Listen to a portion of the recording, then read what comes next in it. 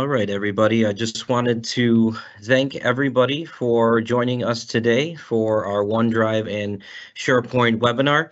The one thing I just wanted to say is, as a lot of business models move into the more hybrid environment, and as more businesses are moving away from moving into a serverless environment, this is definitely a big opportunity to learn about the ins and outs, and the first step in learning those ins and outs of OneDrive and SharePoint. Obviously, at PCA, we use this as a big collaboration tool for any projects that multiple team members are working on. So, to gain that knowledge is going to be great and make the team more efficient instead of just, being able to send files back and forth that have to be saved and things like that. So we use it here, and we know that it's a great collaboration tool.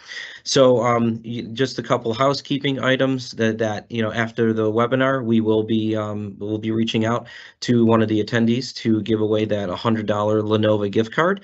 And once again, just wanted to thank everybody here, and I will gonna let Josh take over and get you guys educated on OneDrive and SharePoint. So we just wanted to thank everybody once again. All right, thanks again, Jason. So welcome everybody. Again, my name is Josh. I'll be your trainer for this next hour, so you'll hear my voice throughout really this entire thing. And again, today's session is about cloud storage. We're going to be talking about OneDrive for Business and SharePoint. Those are really going to be the main spots that we'll be covering, and we'll also talk about how Teams kind of fits into this.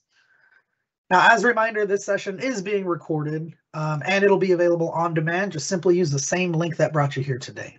Now, if this is your first time with us, or if this is your first time in a Teams live event, let's talk about the controls very quickly, just so you know how to interact with us in case you do have any questions. So at the bottom of your video, you do have your video controls. Bottom left-hand corner is your play and pause, as well as volume.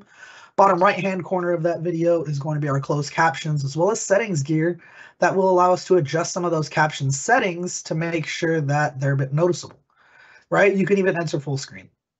Now, the right-hand side of your screen is the Q&A. This is where we get to interact with each other. This is going to be a pretty key area, since you probably noticed your microphone and camera are kind of non-existent in this session. So the Q&A is broken up into two sections. We have featured and my questions. Featured will house any of the announcements that the moderators make throughout this session. It'll also house any of the questions that your peers have asked that we've decided to publish. So if you do see something in that featured section that really resonates with you, be sure to use that thumbs up button. Let us know of those popular points in the session. That way I know if I need to spend my time on any extra time on something or not. My questions is all the questions that you ask us. Our biggest thing with the My Questions section, though, is keep in mind that the moderators can respond back to you privately. And if they do and are maybe asking for clarity on your question, or maybe you just simply had an add-on to that question that you've already asked, be sure to use that reply button rather than submitting a brand new question. That just makes sure that ensures that the conversation stays nice and threaded together. It makes it a whole lot easier for us to keep up with what's being said. At the bottom of the Q&A is where you get to type out your name, your question, and hit that paper airplane to send it out. Now, we welcome whatever is going to make you feel most comfortable in asking those questions, whether it's your using your name or even posting your questions anonymously. Again, whatever makes you feel comfortable in asking those questions, we welcome it. Ask those questions in the moment.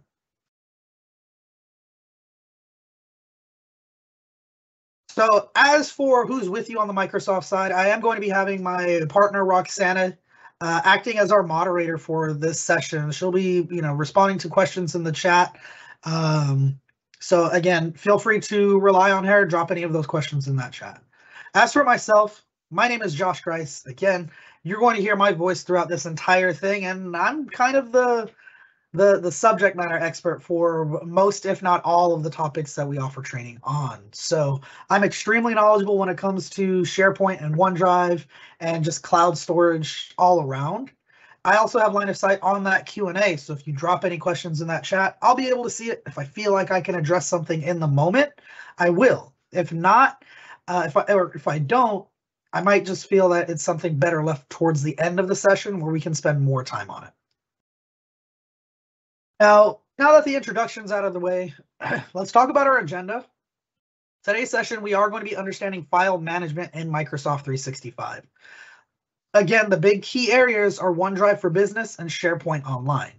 Teams is going to fit into all of this, and you'll get to see how that plays in towards the end. But just know when it comes to cloud storage, there really is only two places where files are going to live: OneDrive or SharePoint at the end of the day.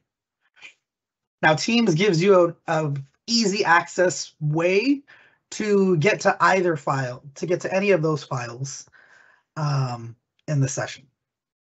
PCA banners cover the top portion of the screen box. I'm not seeing anything like that on my side. Does anybody else have a big banner covering the top of your screen? Please drop that in the chat if you are. That way, if we need to correct anything on our side, we will. I don't have any kind of PCA banner, so I'm not entirely sure what that would be.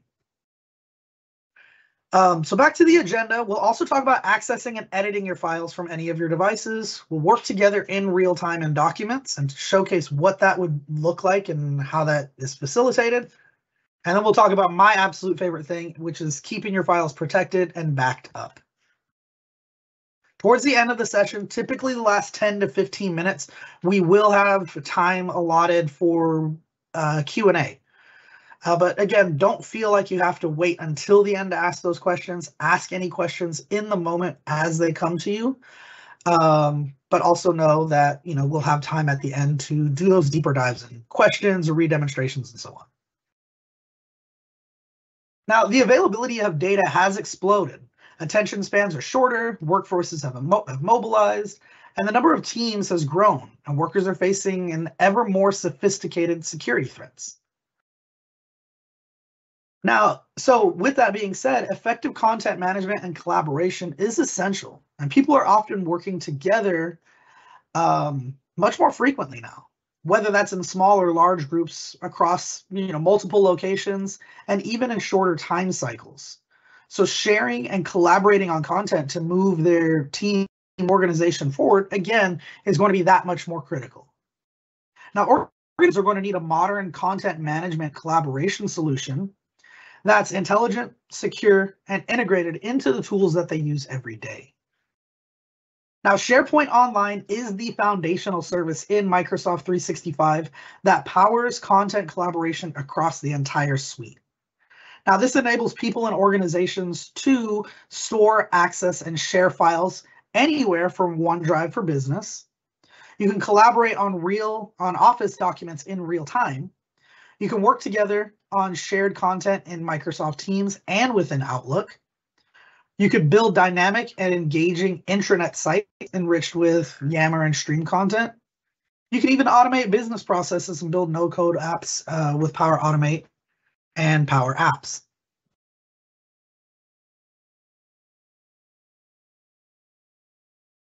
Now, as you collaborate with your colleagues on files and across applications, you're going to benefit from a consistent experience and from the powerful, intelligent capabilities that infuse the M365 suite of applications. Now, Microsoft Teams is integrated with both OneDrive for Business and SharePoint. But the big key thing here is Teams is not a separate location. It's simply a collaboration point where you can access and collaborate with your teammates on your cloud stored files. Now, this will streamline efficiency by making Teams your go-to app for collaboration and co-authoring. You can create, view, edit, and discuss team files and collaborate with integrated Office apps. Now, OneDrive for Business, this is the place for your personal files. It's designed for individual use with only the occasional file sharing.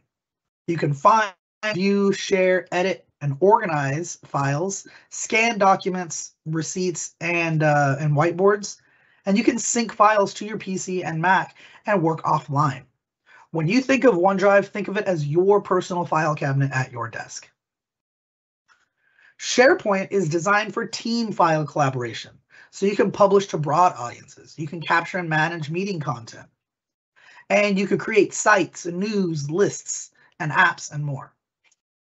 So when you think of SharePoint, think of that as more of that file cabinet that's right there in the middle of the office. Anybody could walk up to and grab files from and drop files into. Okay, so OneDrive is personal, SharePoint is for everybody else. Okay. Teams is just a window that lets you get to both of these areas easily. So with all of that being said, let's dive into the fun stuff. Let's get into the training itself. So I'm going to go ahead and get rid of this PowerPoint. Actually, we're going to minimize that because we are going to circle back to it. And we're going to kick ourselves off with OneDrive for Business. Now, there's a few places that we're going to take a look at it in. I'm going to start with at least what I find to be the most or the primary interaction that we all have with OneDrive, and that's our file explorer. So OneDrive is built into our Windows devices. It's already pre-installed, and we have access to our OneDrive. You might already be signed into your OneDrive app. If not, then what you'll do is in the bottom right-hand corner of your Windows device, in your taskbar, you will see a OneDrive app. Typically going to look like a little cloud. It'll either be blue or gray, depending on if you're signed in or not.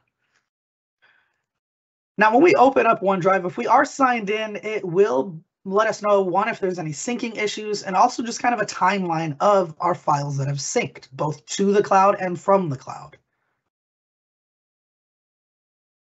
Now, what I want to talk about really quick is just kind of that sign-in process and some of the things that you would see if you are going through and setting up OneDrive for the first time.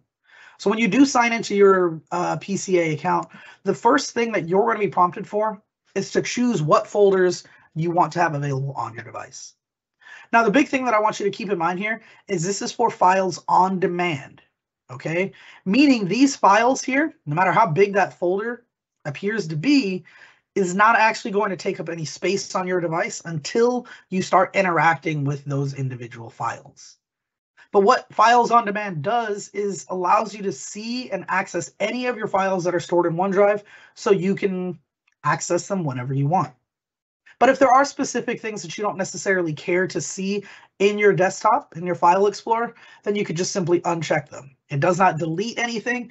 It just eliminates it from your line of sight in File Explorer. You can still access those files on the web or via Teams. I'm going to go ahead and say OK. And the next thing that we'll be prompted for is our backup. And I think that this is a really important thing to talk about because, again, this is one of the first things that you'll see when you sign into OneDrive. If you've already signed in, all you really have to do is click on that little OneDrive icon in your taskbar on the bottom right, and then click on Help and Settings and go to Settings. And then we're just simply in the Backup tab. Now, backup is really cool because OneDrive has the ability to back up these 3 folders automatically. So your desktop, documents, and pictures folder. Whatever is already existing in these folders is going to get uploaded into the cloud. So you don't have to do any extra work to get these files migrated. Anything that's already there just gets moved, and now you can access it on the web or on your mobile device or on another device, right? You just simply need to have access to the internet and have access to your web browser. I personally am a big fan of having all 3 folders backed up. Hey Josh, just hopping in there too for a question. How long does that back up the folders for? It backs them up indefinitely. At least to my knowledge, you have the ability to stop that backup at any point in time. Okay. But yeah, it's going to just continue to back it up until you tell it to stop. Hey, thank you. So what's really great about it is you don't have to change any of your work habits either. If you're already used to saving things to your desktop or to your documents folder, then just continue to do that. Do it exactly like you have been doing and just know that now these files are going to be available in the cloud. Now, it'll also tell you how much space you have remaining once each one of these folders is backed up. Mine are already backed up, but what it would say right above where it says start or stop backup is it would actually tell you how large these folders are individually, right? And then it'll tell you how much space you'll have left over. So I'm going to go ahead and say got it. And those are really the key areas that I want to talk about in settings. The rest of the stuff in settings, if I'm being completely honest, you probably won't ever have to mess with or even, worry about. Account and backup are really the only 2 tabs within your OneDrive settings that you'll really find yourself going into and adjusting maybe every now and again, if ever. So now that we've done that, our OneDrive folder is going to be available inside of our File Explorer. It's just right here on the left-hand side, and I'm going to go ahead and full screen this window. So we'll see OneDrive. Now, you do have the ability to sign into more than one account if you wanted to. And if you do, it's going to differentiate the accounts. You notice I have one that's just simply OneDrive and another one that's OneDrive-Contoso. The demo account that I'm working with, I'm playing the character of this gentleman by the name of Nestor Wilk. He is an IT director of this fictitious company called Contoso. On your side, though, it would say OneDrive-PCA Technologies, or however the company is identified internally.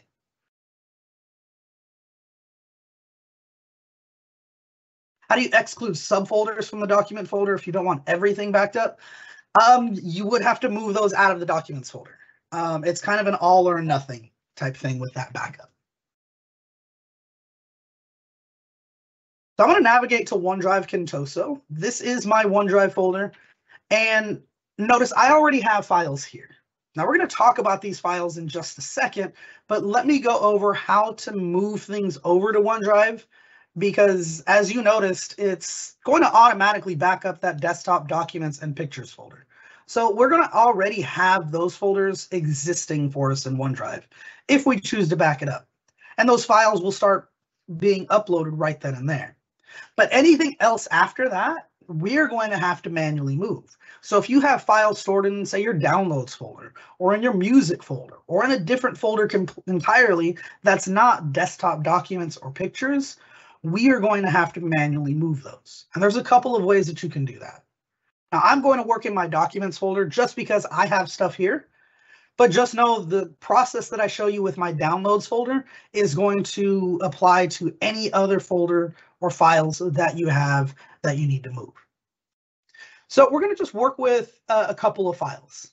So right up at the top, we have an attendee report. If I needed to move this file over to OneDrive, then I would right click on that file. And if we're using Windows 11, we'll see a OneDrive option. And we just simply have a button that says Move to OneDrive. If you're on Windows 10, then you're going to see the more traditional right-click context menu. And again, we do have a button that just simply says Move to OneDrive. And as soon as I do that, you'll notice that that file gets moved and it no longer exists in that original location. It just flat out moves it. Now, a big thing that I do want to point out, now that I have these two windows open, is you have a very clear and easy way to tell if a file is synced to OneDrive or not. So if a file lives in OneDrive, we have a column that's called status, and you're going to see these different status icons: clouds, check marks, spinning arrows, little people, red X's, and so on. If you see a status column, that file is in OneDrive or it's in the cloud in some way.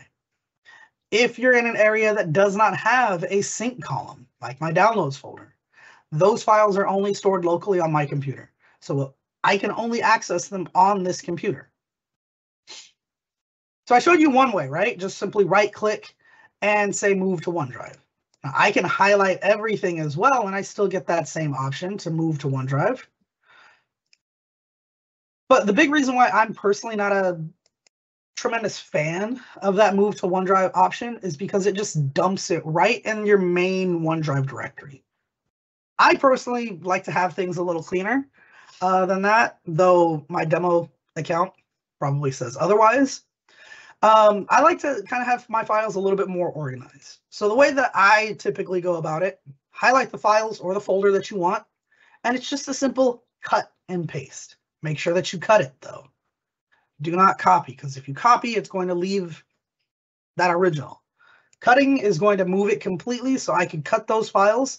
I can move to, say, the My Stuff folder, and I could drop these files in My Stuff. And now I get to decide where they live. Okay, so you can either right-click on a file and tell it to move to OneDrive or cut and paste. I'm a bigger fan of cut and paste. So let's talk about our status column now that we've got some files in OneDrive, because the status column is super duper important. This lets you know the availability of your files. And in the beginning, you're going to see a bunch of clouds. most, if not everything, is going to have a blue cloud, right? And with that cloud, that is essentially going to mean that that file is available when you're online. As long as you have internet access, you're going to be able to access that cloud-based file, okay? Now, as soon as you open up that file and interact with it, that cloud is going to switch over to a green check mark. Now, the green check marks, we have two different kinds, and I'll talk about those in a second. But the green check mark, that means that your computer has now downloaded a copy of that file, and it's available offline. Okay, so as soon as you open up a file, if it's a cloud, I'll go ahead and use it with this Contoso purchasing permissions.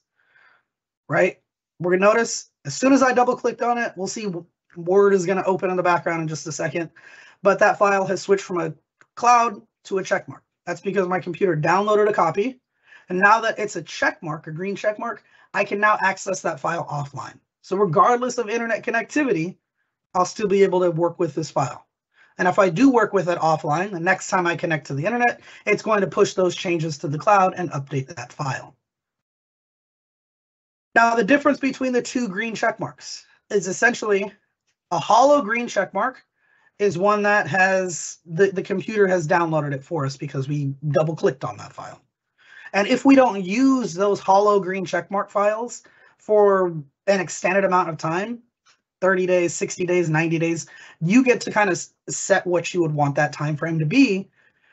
But if you don't use that file for a set amount of time, it will automatically switch it back over to the cloud to free up space for you. Any of the cloud files are not taking up any storage on your device. As soon as they become that green check mark, they are now taking up space. Now, the difference between the hollow and the green one, as soon as we right-click on a file, if we wanted to prevent it from automatically switching over to a cloud, then we would just simply right-click on that file and tell it to always keep on this device. Right? And then that will switch to that solid green check mark. And then at that point, the only way to get that to go back to a cloud is I would have to right-click on that file and tell it to free up space. And as soon as I do that, it switches back over to a cloud and it's no longer taking up space on my computer.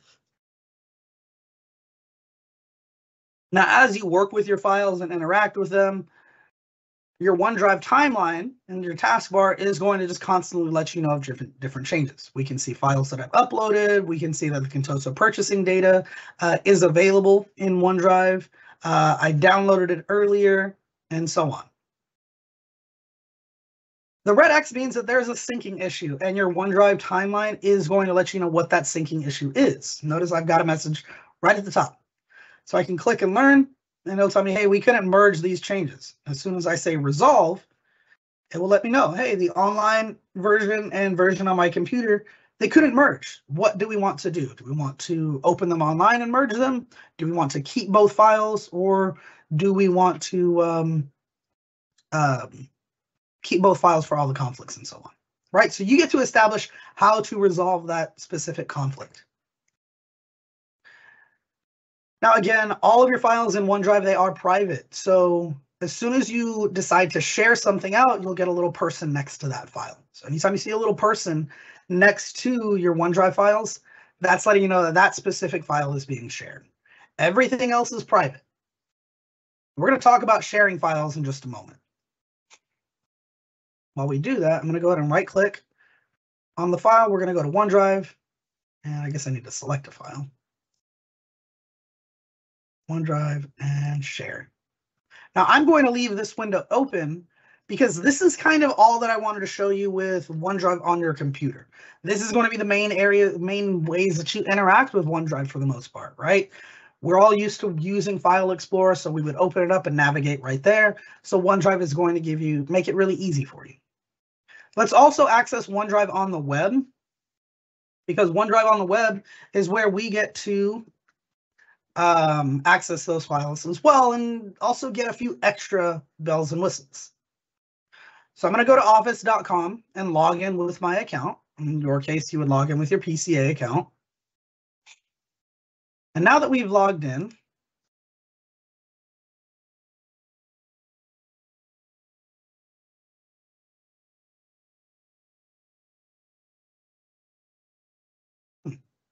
let's try this instead. We can also click on our OneDrive icon in our status bar, and I'm going to go ahead and view it online.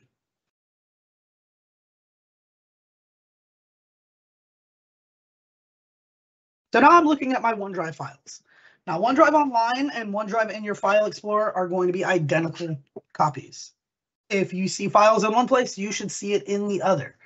You should not have OneDrive Online showing anything different than your File Explorer and vice versa. So we still see we have apps, design. Let me just kind of pull this off to the side so we can see all of those same folders listed out. So again, everything is the exact same. So with that, again, we do have some other areas that we can go to. We have a really powerful search bar. It can search for any of your files, whether they were created by you or by teammates. It can also search for files inside of SharePoint. So if it says search all files, that's searching SharePoint, Teams, and other places as well. But you can also specify, I just want it to search my documents, right? My files. With that, we're going to be able to see all of the files from here, and we can also create any files directly on the web. So if I were to create, say, a new Word document, it opens up Word Online. And now I've got a document that I can start building and creating. That file, because it lives in the cloud, that file is going to be able to take advantage of autosave. So that file is going to constantly save itself just as I'm working. That is the biggest benefit to having your files stored in the cloud, whether it's OneDrive or SharePoint. Those files are going to autosave, so you don't worry about possibly forgetting to hit that save button. I speak from experience. I was always really bad about hitting that save button. So I don't necessarily have to worry about that anymore. It's one of those things I'm kind of spoiled by now. So I'll jump back to this Word document. If I were to just type anything, I'll just type some just random characters. But notice in the top left where we see our document name, it's saving it. So it constantly saves that file. And I could rename that document and move it and do any of my other kind of file management options that I would want. So we can create new files. We can create folders to further organize it. If you were using File Explorer, it's just right click and say create new folder. And that new folder would just sync as long as you're doing it all in OneDrive. We can upload things as well. So if you didn't want to go the cut and copy or cut and paste or move to OneDrive route, you can also upload directly on the web, whether it's files or entire folders if you're really moving things in bulk. Again, I'm personally a big fan of just moving things through your File Explorer. I find it just makes things a little bit easier for me to work with. So we've got our files in front of us. Let's talk a little bit about what we can do with them. Because now on the web, we don't have that little person icon. We don't have a status column. We do have a column that lets us know if files are being shared. So everything out of the gate is going to be private. And then we have specific files that are being shared. Now, the way that we can share those files out, there's quite a few ways. If I select a file just by using that check mark, we have a save button in a few places. You're probably already seeing two. That share button is this little arrow jumping out of a box. So we've got a share button just when you simply hover over that file. We also have it in our ribbon at the top of the page. Also, when we hover over the file, we get a kind of preview of that file. We get a share button there. And then also in our More Options ellipses. The More Options ellipses and your ribbon are going to be the same. So any options that you see along the top, you'll also find in this More Options ellipses.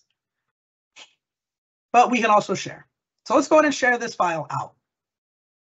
Now, I opened up that share menu earlier in my File Explorer just because I wanted to put these two side by side so you can see that they are identical. So whenever you hit that share button for a file that is stored in OneDrive or SharePoint, you're going to get this same share menu across the board, right? That way, you're not having to learn how to share something in OneDrive and then how do you share it inside of Word or SharePoint or Teams.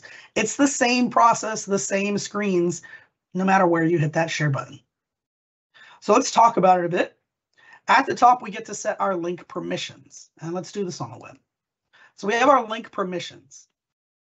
So we can share our link with You might have access to anyone with this link. You might not. This option might be grayed out. If you do have access to it, I say run away from it. Run as fast as you can away from it. And I say that because this is the least secure. This is, when we say anyone with this link, we really and truly mean anyone. So that whether they are a part of your company or not. So again, try to use this one sparingly if you can. A good default is people in your organization. Again, my fictitious company is Contoso. Yours would be PCA or something else, right? So now you do have to have a PCA account in order to access this file. And then we just get more and more restricted as we get further down. So reshare this file with people who already have access. Maybe this file lives in a team, or maybe this file has been shared out with people already.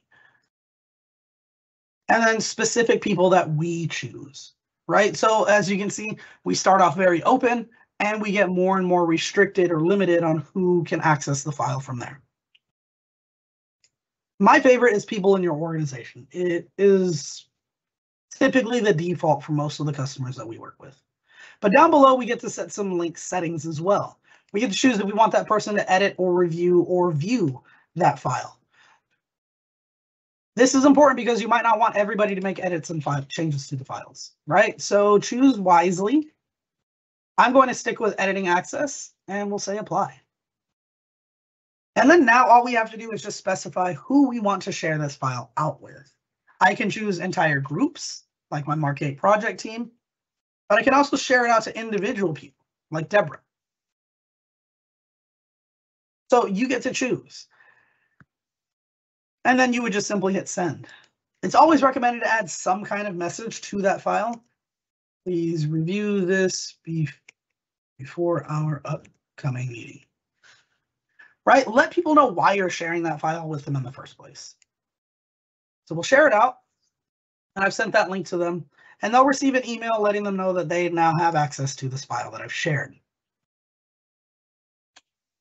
So that's how sharing a file looks, and that's how it works. If I were to be in Word and hit the share button up here in Word, notice I have the same kind of share menu.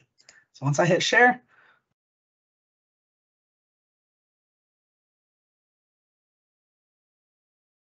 we get all of the same options. Now, all of these are grayed out because this specific file is pretty locked down. It's only for people with existing access, so probably not the best example, but if there was any other file, I'd have all of the normal options just like I did a minute ago. Right? So the share menu is going to be the same across the board. Now, something big to remember and keep in mind is this download button. Whenever you see download, I want you to just remember that this downloads a copy of that file. Okay? So with that, you're creating a duplicate every time you hit download. What you would want to do, say if you're trying to get this file opened up in your desktop app, right? Maybe I wanted this attendee report. I didn't want to open it on the web. I can click on those more options ellipses. I have open, and then I can open it in my Excel app. If you already have the file open, then I think it's under the editing button in the top right-hand corner of that app, but you'll have a button that says open in desktop app as well. Those will typically be your go-to options if you're just trying to get that file opened in your desktop app. Try not to hit that download button if you can help it. Now we also have a recent section so we can see all of the files that we've recently opened. We can see any shared files. So now we're looking at files that are shared with me specifically or shared by me. We're no longer looking at private files. And then we have a recycle bin. So just like if you delete something on your desktop, it goes to a recycle bin. It's going to do that here in OneDrive as well. These files typically hang out here for 90 days. And then after that, they move to a second stage recycle bin. And they hang out there for typically another 90 days. So you've got a couple of safety nets for you if you delete a file. You don't have to stress. But don't leave it there for too long. Now, with all of that being said, this kind of brings me to the end of the OneDrive piece. Now, everything that I'm going to show you, we're going to switch gears and talk about SharePoint now. A lot of the SharePoint and OneDrive features that I'm going to be going over are going to be the same. So I'm going to navigate to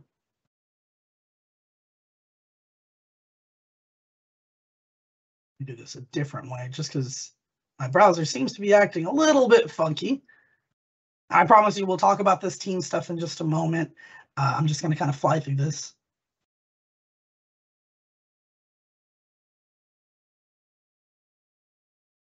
Just because I want to get this opened up on the web. So now I'm in SharePoint. And we're, again, talking about documents, right, and files. So we're not really going to mess with any of the other SharePoint, aspects. But I've got a Mark 8 project team. This is a Teams site. So all of these files live inside of a team as well, inside of channels. So notice we have a section for our channels. But let's just simply talk about the files themselves, because the files is kind of what we all care about. Now, the files inside of SharePoint, you get a little bit more control and customization over them. Let me work in this design channel, though, because I've got all the files that I want here. So we can add additional columns to add more metadata to our files, right? We have a column that we've created for owner of the document. We have another for confidentiality and what department that this document is for. Is this file shareable or not? Right? These are all columns that we've created ourselves to create that additional metadata to help sorting and finding our files a little bit easier. Now, with your files inside of SharePoint, we get a lot of the same kind of things. We get a very similar, if not identical, menu bar or ribbon, where we can create new documents and upload files. Now we can edit our files in what we call a grid view. And this kind of puts it in more of like a spreadsheet type view. And we can manually go through and we could change up multiple, cells at once if we wanted to, and, affect multiple files at once. But with the files themselves, working with them, opening them up, editing them, it's going to feel just like anything else. We have a share button still. And we get that same share menu. Files that live in SharePoint, you're almost always going to see the anyone disabled. But again, we get that same share menu, right? So sharing a file inside of OneDrive is the same. Sharing a file inside of Teams is the same. But I want to talk about one of my absolute favorite things. And that is the fact that you can co-author on these files. So I've got a usability test file. It's in my design channel of this Mark 8 project team. I'm going to go ahead and open it up. And I might not necessarily have any collaborators join this file in this moment right now, but it's okay because I can still show off quite a bit. So when we hit that share button and we share that file out to somebody, if they click on that link and actually open that file up and start interacting with it, we'll actually see everybody's profile picture or their initials pop up in this open space to the left of the comments button. So we can actually see who has the file open. I can select their name from this menu in my ribbon, and I can actually see where they're at in the file, and I could jump to that space in that file.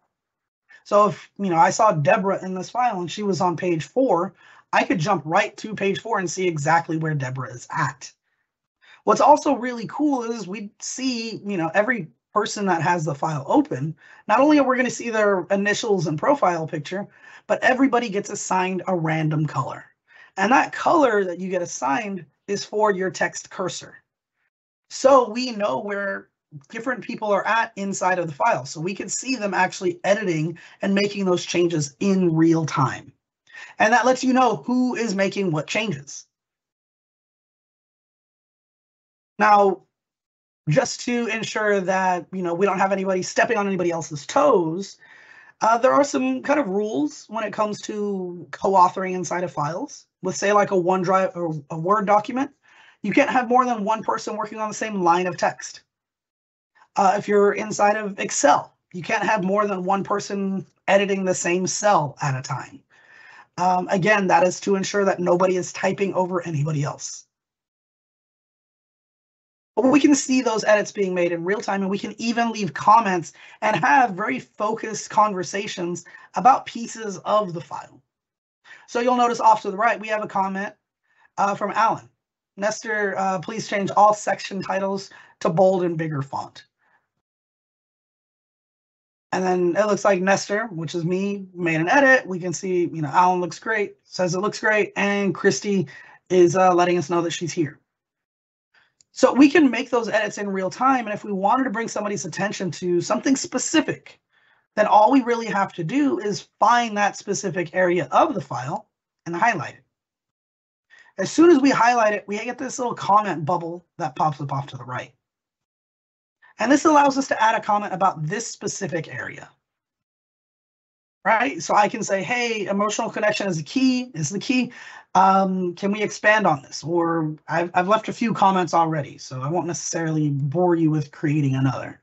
But we're able to give that feedback about specific pieces, right? If we didn't necessarily want to make an edit or a change, we can leave those comments.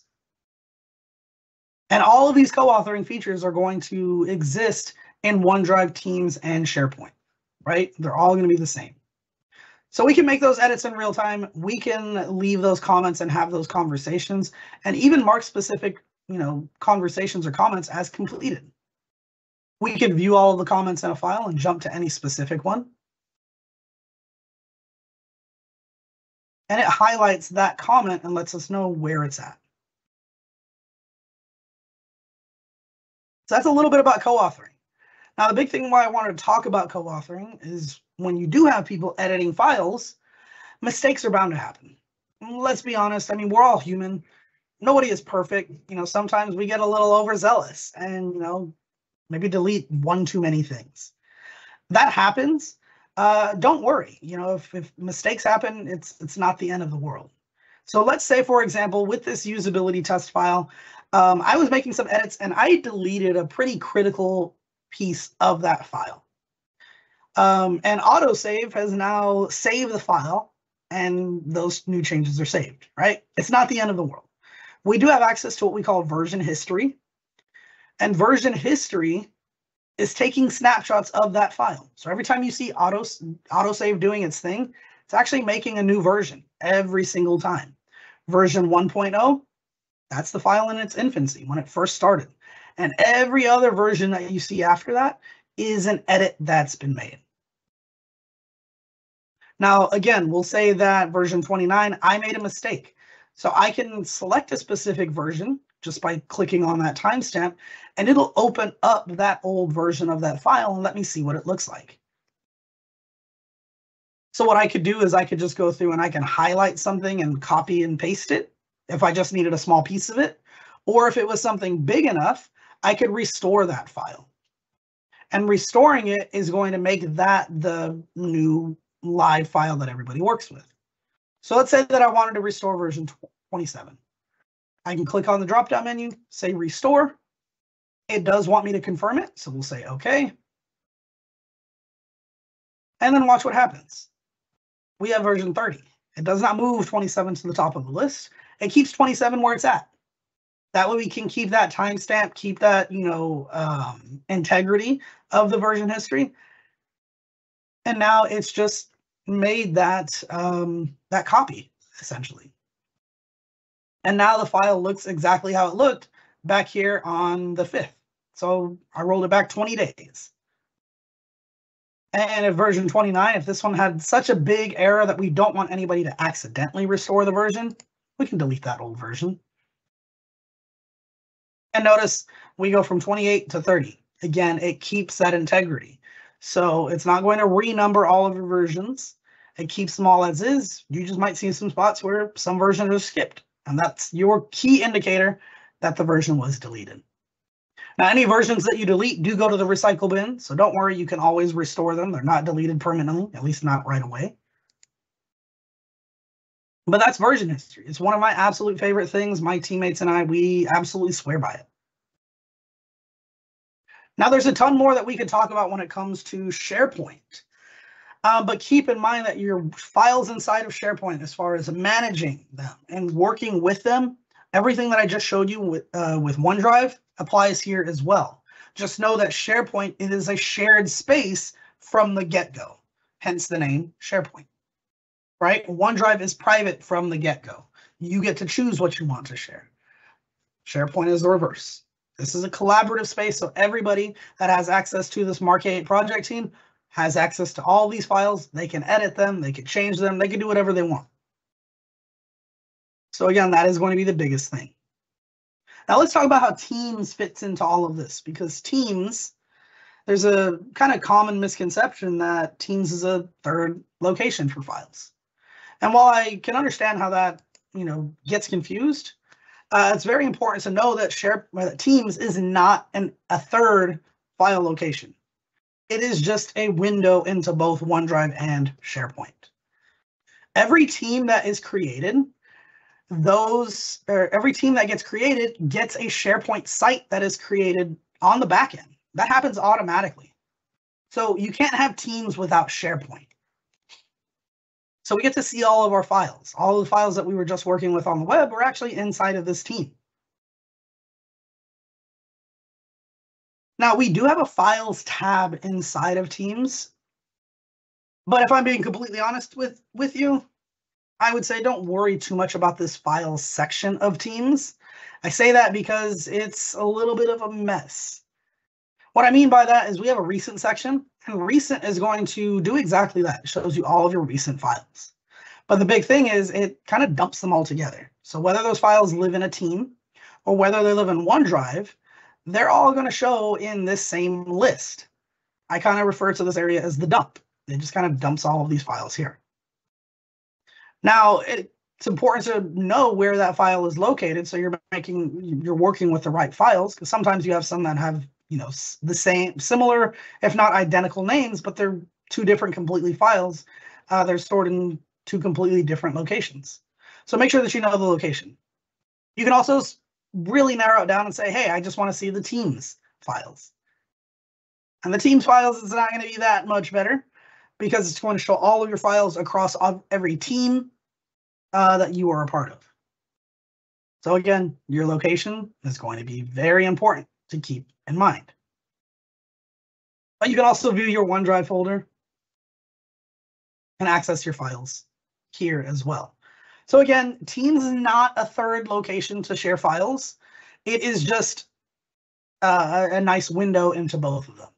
If you are wanting to find a file in Teams, I would personally say navigate to that specific file or channel or team or channel and jump to that files tab of that channel to find the file that you're looking for.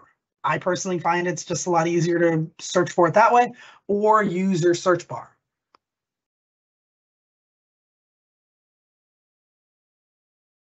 Now we got about 10 minutes left. I want to talk about one more thing since we're still inside of Teams. I want to talk about how another place that OneDrive fits into play. So with your Teams files that live in a Teams channel, those files are housed by SharePoint. Files that are inside of your chat, though, that you're sharing inside of a chat, those are actually going to be stored in OneDrive. So what you'll notice is as you start sharing files inside of your chats, you're going to get a folder that gets created inside of your OneDrive folder that's called Microsoft Teams chat files. And when you open it, this would list out every file that you shared inside of a chat. Now, this is only going to be files that you have shared, not files that have been shared with you.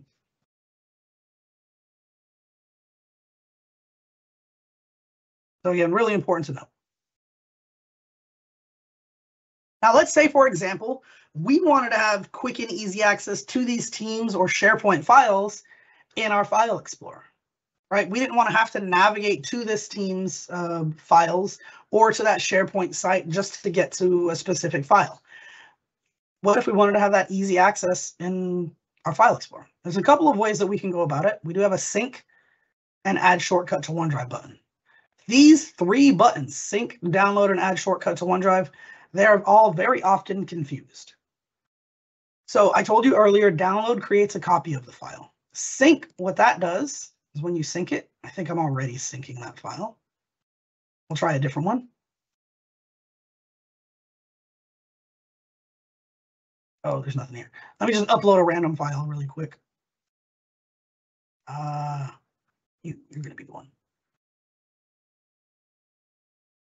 Let's say that I wanted to access the files from this leadership channel.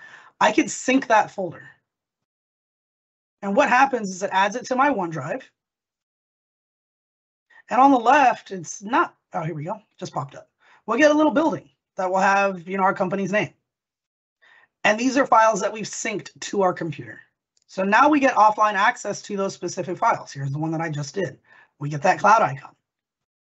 The important thing to note is if you use that sync button, it is device specific. It was only going to affect this computer that I'm on right now. If I wanted to be able to access these files anywhere, add the shortcut to OneDrive. When you do that, when you go to OneDrive, you'll actually get a new folder with kind of a little link icon on it. And this allows you to access those Teams files or SharePoint files right here via your OneDrive so you can access them anywhere.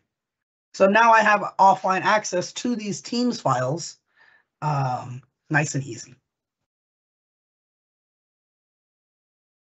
Now, with all of that being said, we've got 7 minutes left. I want to make sure that we have some time for questions. I don't see any in the chat at the moment.